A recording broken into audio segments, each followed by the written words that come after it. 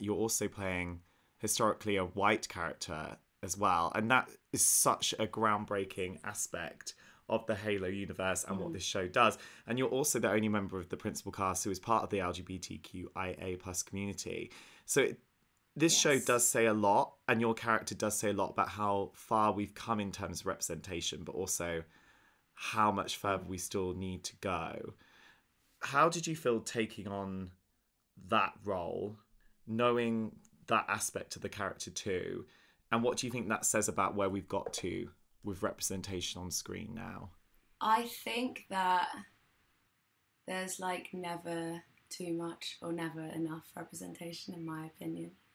I just think that like diversifying every space to the point that diversity doesn't even mean anything anymore, because there's no standard of cis straight whiteness in order to like go against that, you know, because it's not the standard. I think that's always the goal, but I do definitely think that we've come so far, and I'm proud to be a part of a show like Halo with the identity that I have. I mean, I remember the day that it was announced that I was going to be playing Miranda, and at the time I had all of my Twitter notifications still on, which I don't anymore, but I was like, oh my gosh, I wonder what people are saying. And of course there were so many people who were so excited and so encouraging and so positive, but there were also a lot of people who were frustrated and angry and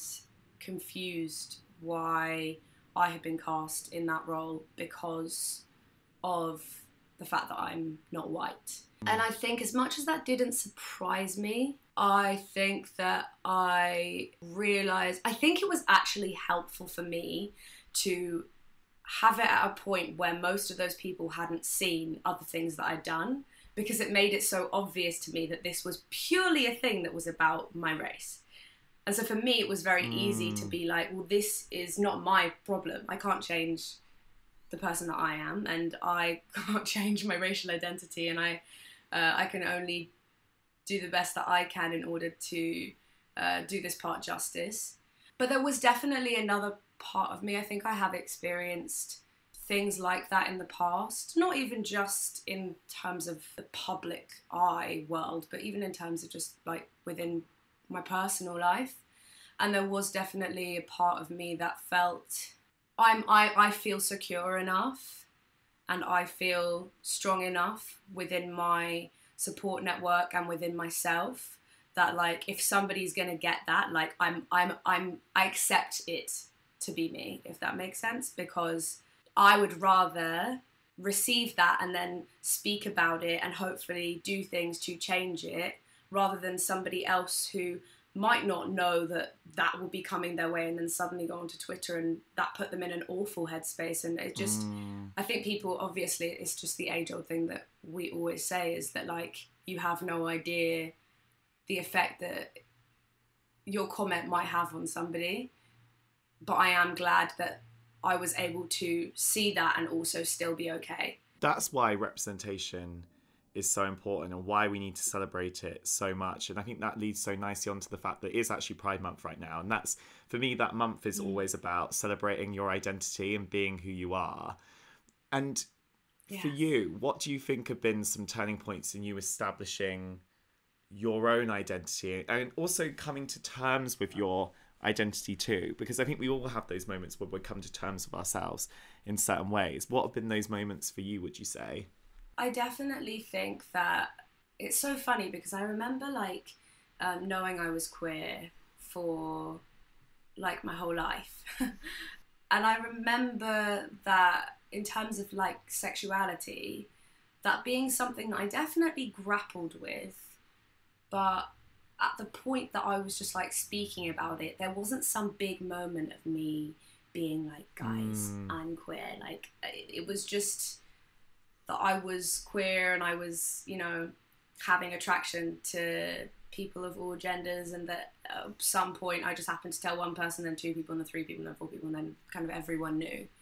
But I do know that for my gender stuff, that was not the case. It was a lot more difficult.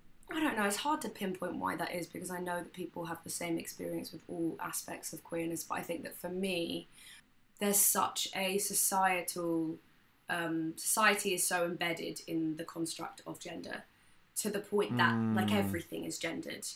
Colours are gendered, and words are gendered, and names are gendered, and things that you like, passions are gendered, and books are gendered. And it's like, it's so hard to escape the prism of gender.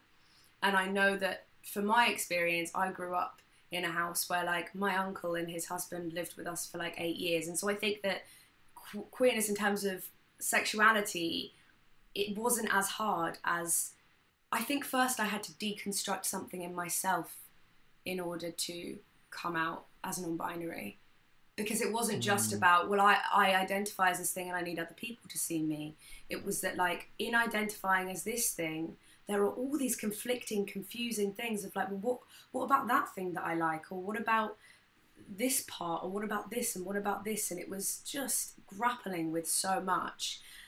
And on top of that, it was absolutely terrifying, because I don't think that I necessarily, not that there isn't representation out there, but I just didn't have access to that representation. Maybe I didn't look hard enough, but because of that, it wasn't like I was like, well, now I'm a part of this group of people. I couldn't see where the group of people were. So it was like I was kind of falling into nothingness and out of something that felt entirely wrong, but also incredibly secure, because it was all laid out for me within society, you know. And so I remember being in a car driving home. I can't remember where I was driving from. I was in an Uber, and I was just going over and over and over this in my head, and it was something I hadn't actually even vocalized to myself. It wasn't like I was sitting there like, well, I'm non-binary and how do I tell somebody? It was just, I'm feeling these feelings and I'm so confused and I'm absolutely terrified, but I'm not sure that I can go on not living as the person that I am. And I remember I called my best friend, and it took me like half an hour to even get to the point, because I was just crying. I was crying on the phone, then I kind of didn't want the Uber driver to hear me, so I was like trying to speak quietly and crying, and he was just like, babes, what is it? Like, tell me. And he had literally no idea what I was going to say. And then he was just accepting. Like, it was suddenly so easy. It went from being the hardest thing in the world to suddenly being like, oh, that's it. That's okay. You accept what I've just said. But then it was a long time after that before I began to be as open as I am now. I remember during COVID, I think this was before the pronouns were available on Instagram, but I remember one day I was like, I'm going to put they, them in my bio. And it felt like such a big decision, even though like it's social media. Do you know what I mean? Like, it shouldn't be this like, it should be such a big decision, but it is. Yes. Yes. Exactly. It felt like, oh my gosh, I'm coming out to the entire world and everyone's going to be like, whoa, even though probably people didn't even notice it. But it felt like such a big thing, because it's then like, well, now I can't go back. Now I can't hide again. Now people are going to see me for who I am, and they might not accept me. I think that's the fear always, isn't it? Is that people will see who I am and that they will not accept that. And it's really terrifying. I don't know if this is the same for everyone, but I think for me, I feel like I grew up, maybe because of being black and because of being different, trying to figure out ways to be accepted and trying to kind of monopolize on the facets of my personality that were the most palatable and acceptable and lovable and fun and funny and just what everyone would think, oh my gosh, Olive's such a great time. And so I think that because of that, then just doing things for myself, where the risk is that everyone could be like, well, now we think you're a bit naff, or like, now we don't accept you, or now we think you're weird, or whatever it is really scary. But I think that's definitely a turning point for me, because it's not just about my gender identity, it's about considering myself and considering being myself before I consider pleasing other people. So yeah, that was quite big for me.